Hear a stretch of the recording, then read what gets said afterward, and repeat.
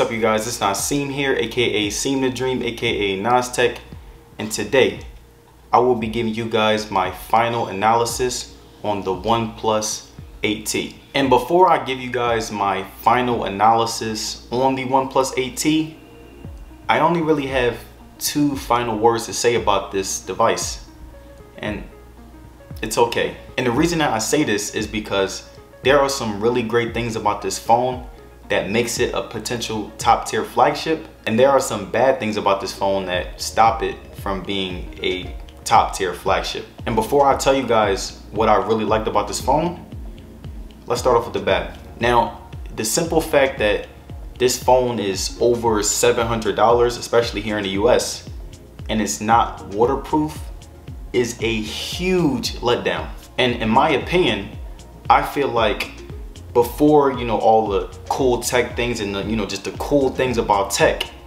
your phone should really be practical and durable in day-to-day use situations. Like, hear me out. Everyone uses their phone every single day. What person do you know that's not near water? Just being in the bathroom or just having your drink near you while you're using your phone. Many occasions where you are near water, where you could potentially drop your phone in water or spill water on your phone. And to be living in 2020 where we don't have a water resistant phone that is quote unquote flagship is very disappointing. And like I said, the fancy specs, they're cool, just like that is kind of the reason that this phone is that price.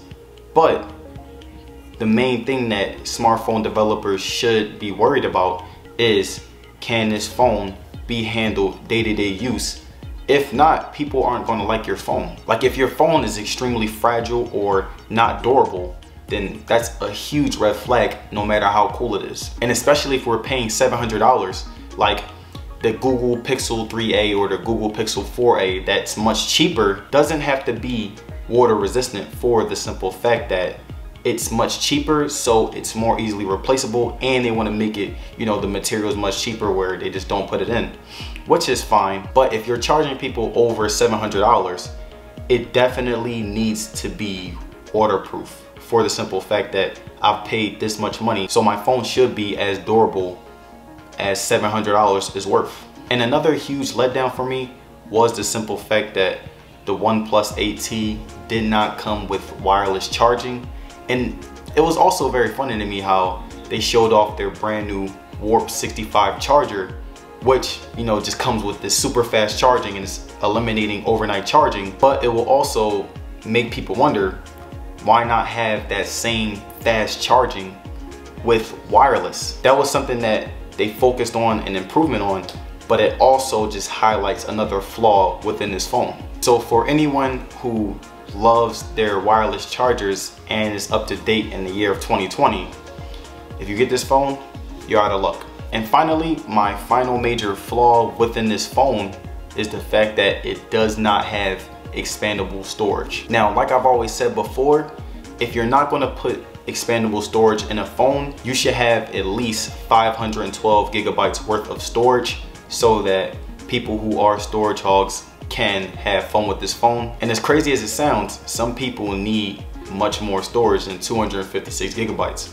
Like, the average person would be fine with that, but there are some people out there who have tons of photos, tons of videos, just multiple things that they need to keep in their phone, but this just has them out of luck. And then I also have my nitpicks, like the dongle not being in the box, or the camera being good but not $700 great, and also the fact that it does not have a headphone jack, and the extreme lack of colors that I've detailed in my past video.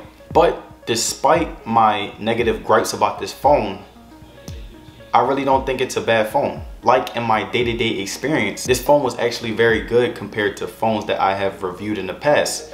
Like I said, with the 120 Hz refresh rate, it was just buttery smooth. It just had a lot of great things that made this a potentially great flagship. And I was really impressed with the display on this thing, especially when I was playing video games on it, when I was watching movies on it, when I was watching YouTube on it.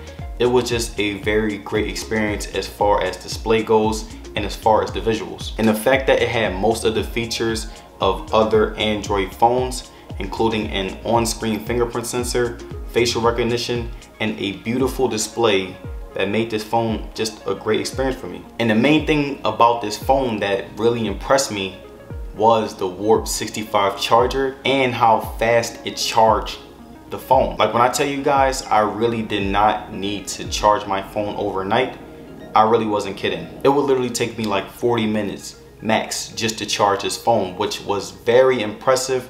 And the fact that I didn't have to, charge overnight, and the fact that I can monitor my phone, while charging before I had to sleep was an extreme luxury that I really loved. And after my full day-to-day experience with the OnePlus 8T, I really had a great experience, but like I said, it's okay. And like I said in my previous video, it's a great phone and I feel like a lot of people will have fun with this, but I don't really feel like it's the best as far as the competition in that price range. But overall, it really was a great experience, and whoever gets the phone, I really feel like you will enjoy the OnePlus 8T. So if you guys like my review on the OnePlus 8T, be sure to give this video a thumbs up, like, share, subscribe.